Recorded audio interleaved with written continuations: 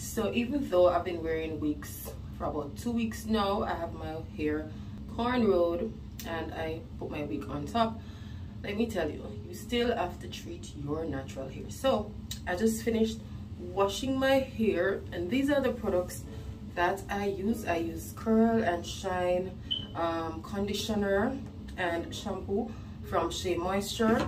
Still have to take care of my curls and coils. So yep, this is me.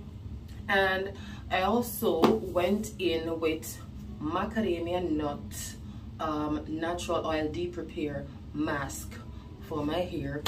And at this point I'm gonna put leave-in conditioner. You basically do the same things to your hair as you would if you're wearing it out.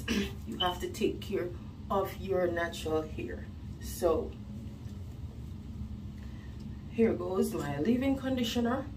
Shea Moisture Strengthen and Restore leave-in conditioner. And we are lathering this in. Ooh, ooh, ooh. Yes, let this hair stay healthy and hydrated. It's a must. All right.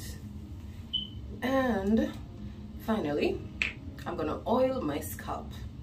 So, right.